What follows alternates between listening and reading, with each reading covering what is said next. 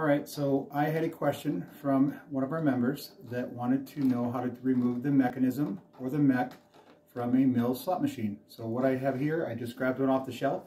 This is a 1931 Mills Castle front in a quarter denomination. And basically, you just turn it around. If you have a genuine Mills lock, the notch usually goes up, just like that. Set that out of the way. And then when you're looking in here, this is called the bonnet. You have two clips. Lift both of these up. Lift right here in the bonnet in the center. Lift up on it. Set that aside. And if you look at the bottom part of the case here, you flip these two locking levers up. Sometimes there'll be a screw in here holding the mechanism to the base. Not necessarily needed, but helpful. Grab the back bar or the Johnson bar. Slightly lift up and just pull straight out.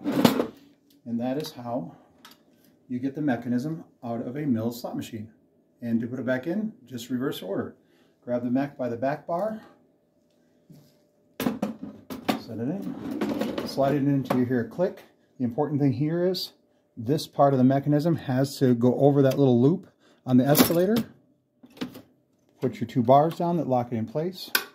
Replace your locking screw if you have it. Grab the bonnet by the center. There's a pin here that goes right here.